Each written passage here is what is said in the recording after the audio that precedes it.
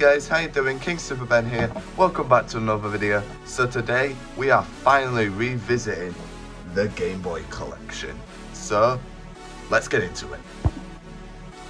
So we're going to go in release order of when the Game Boy was released. So first, the original. So yeah, I got this at CEX for like, I think it was like 55 or something. And this thing has been absolutely fine this whole time. Like, let's put a game in. Got Tetris.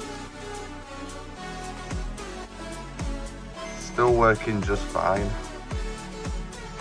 The batteries did have a little bit of corrosion, the old, as you can see by the orange, but at least it worked fine. I've got some Duracells in there. But yeah, this thing is absolutely fine. To be honest, this is like the most comfortable Game Boy to hold. I mean, it's huge, but my god, when you're just doing this, it's very comfortable. The next Game Boy is the Game Boy Pocket. So I got this in CX in Leeds. I cannot remember the price at all. And this thing is mint, to be honest. Like, let's get some batteries.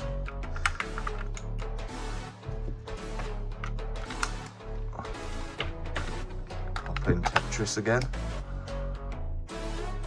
Look at that.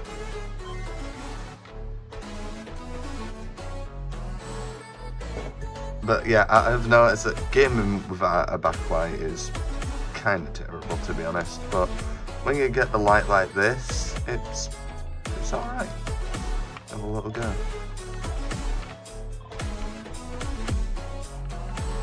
Let's get this in a line. Yeah. But the Game Boy that fixed that issue of the light, the Game Boy Light. Yep, this is the one that was only released in Japan. I managed to get hold of this, but it was furiously expensive. Let's pop in Tetris. It's got rechargeable Duracells in here, because with normal batteries it drains almost instantly. So let's turn it on. And it recently did have an issue where literally the battery contacts had corroded because of the batteries. But yeah, new battery contacts got in, and yeah, it works absolutely fine now. So wait for Tetris to learn. You can see that's the light on. I quite like the teal colour as well. It really helps for gaming in the dark. It's not that bright in person, but it makes a very, very big difference. Trust me. The next Game Boy that we're on is the Game Boy Color. So as the name implies, it's the one that introduced colour. So yeah, I've got this in Atomic Purple, I think it's called. And yeah, I've got the batteries in there, some Halper's Essentials. Put in Tetris. Fire it up. And you can even change the colour palette as well. So we've got the green theme here.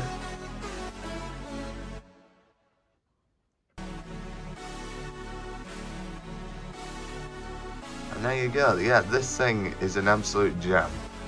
Right, let's get that out of the glare. Yeah, the colours are fine. The speaker's pretty good as well. I mean, the screen's on the small side. It's like the size of the original Game Boy.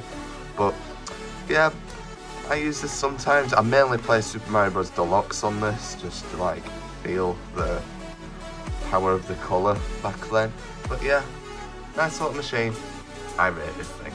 Now we're getting on to the Game Boy Advance systems. So first, the original Game Boy Advance.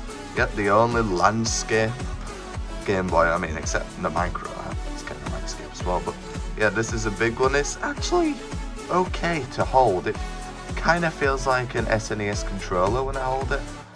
And let's pop in Pokemon Fire Red. And let's turn it on. These batteries finally dead? No. These batteries are the ones that came with this Game Boy in like 2020. And they're still working somehow. Yeah, no backlight.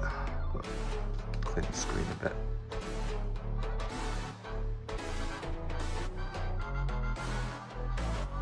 Yeah, this was given to me by one of my mates. Shout out to them. But yeah, I do like the Game Boy Advance. Even backwards compatible with these but it's not the best. Because we're now moving on to the goated Game Boy. The Game Boy Advance SP.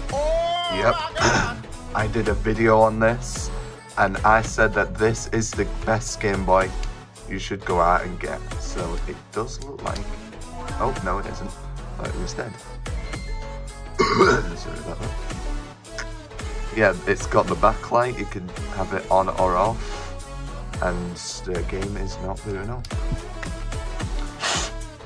Try that again.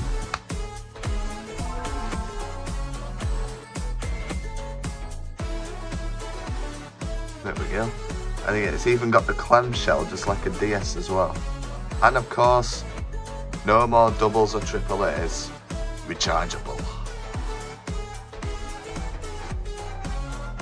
And in my opinion, it has the best speaker as well. I mean, there is the updated version that has a far better screen than this one. But yeah, this one is still pretty good. But one big complaint, no headphone jack.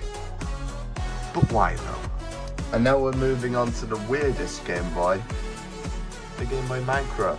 And it is also the smallest Game Boy ever made.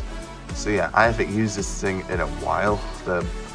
I don't really like the shoulder buttons, to be honest. It feels like an NES controller. Let's pop in Pokemon again. Let's turn it on. Still going. Looks like it does need a charge though. It actually kind of looks better if you take off the faceplate. So. There we go.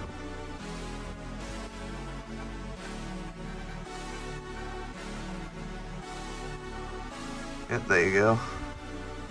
So it does work, I just don't use the thing that much. Because it's just too tiny and only plays Game Boy Advance games. But yeah, that is pretty much it for this video. So let's get all the Game Boys in frame here. So we've got the color, the Advance SP, the goated one. Let's get the other three as well. We've got the light, we've got the pocket, and of course, the original. Yep, let's get them all in. And that is about it. So I hope you enjoyed this video. Please like and subscribe to the channel. And I'll see you guys later. Peace out.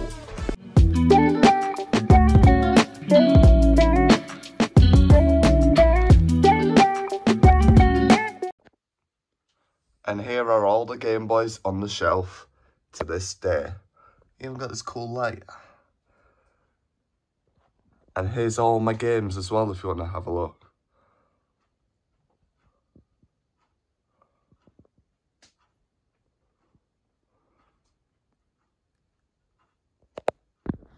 Apple.